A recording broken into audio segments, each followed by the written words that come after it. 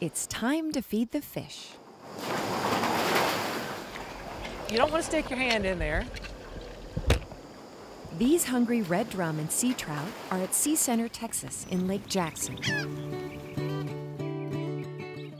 Located on 75 acres, the fish hatchery raises red drum, sea trout, and southern flounder. Stocking between 10 to 16 million fish into Texas bays each year. And stock enhancement is not just putting fish out there for people to catch.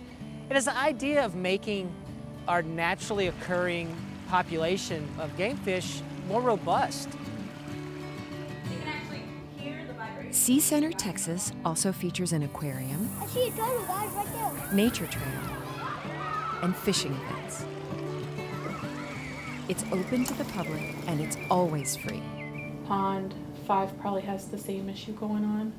It's 7 a.m. and hatchery staff are preparing for a day of raising fish. Biologist Jeff Baer starts his day in the baby making room. We are going to start our day collecting eggs from a spotted sea trout spawn. And those floating eggs will come out of the tank into an egg collector. And we see that the eggs have started to float, so we know these are good eggs. These are fertilized eggs. Now it's time for an egg count. 1,700 trout eggs fit into 1 milliliter of water. So today we have 102,000 fertilized eggs. Next, the eggs go into the incubation tank, which is aerated with oxygen. So that's the idea. These trout are spawning in the passes. It's a little rougher, and we're replicating what happens in the bay. After the eggs hatch, the tiny larvae go into outside ponds to grow. One of my responsibilities as a biologist is we're going to read the ponds.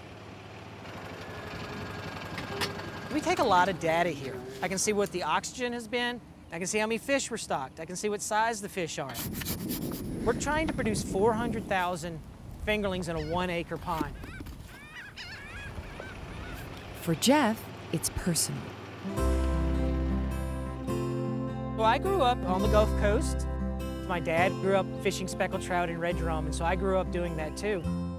And by the early 80s, here I am 10, 12 years old, and even I knew I wasn't catching red drum anymore. And I became fascinated with aquaculture.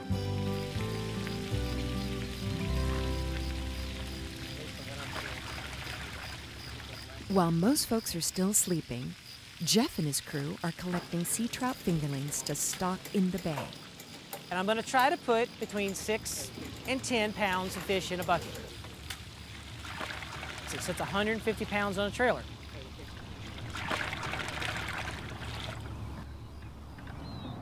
By the time the rest of us are starting our day, the young sea trout are getting ready for their new home.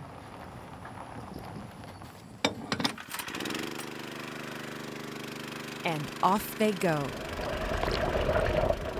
Then I want to release them. Well, I see some grass over there or some oyster shell or somewhere where these little guys can hide. As often happens, a curious onlooker stops So by. you figure these will be 2 years. In 2 years, these will be legal size. Well, that's neat. That's money well spent. as far Thank as I'm you. concerned. We appreciate you. This is why we do it. Meanwhile, thousands of tiny trout now have a new home in the bay.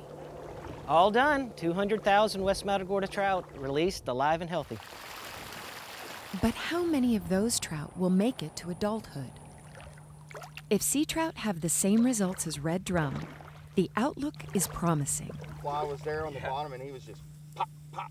A study with Texas A&M showed about 10 to 21% of red drum caught were hatchery-raised fish. Nice, Rick. It's really cool when you pull up at a red light and you've got that trailer behind your truck and you hear a honk and you turn over and here's a guy in his saltwater life hat and he's giving you a big one of these. And it's very rewarding, very rewarding.